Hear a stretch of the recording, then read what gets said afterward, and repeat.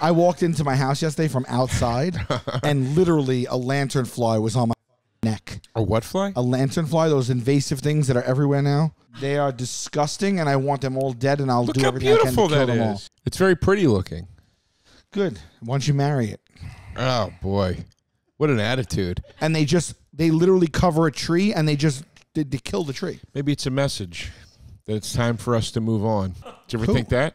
Us. Maybe we're the pests, and a bigger species is coming in now. I don't need this from you right now. I don't need this from you right now. The only person that he pulls up an invasive species that is multiplying over the last 2 years that scientists are urging us to kill, that have been dive bombing. We're an invasive species. Look at what we've done to the planet. Look at the trees we've killed. Did they hire you as their counsel? Why are you defending them? Oh, I'm sorry that the peach tree won't be fruitful enough for Mr. Sal Vulcano anymore. Well, the birthday episodes are over, folks.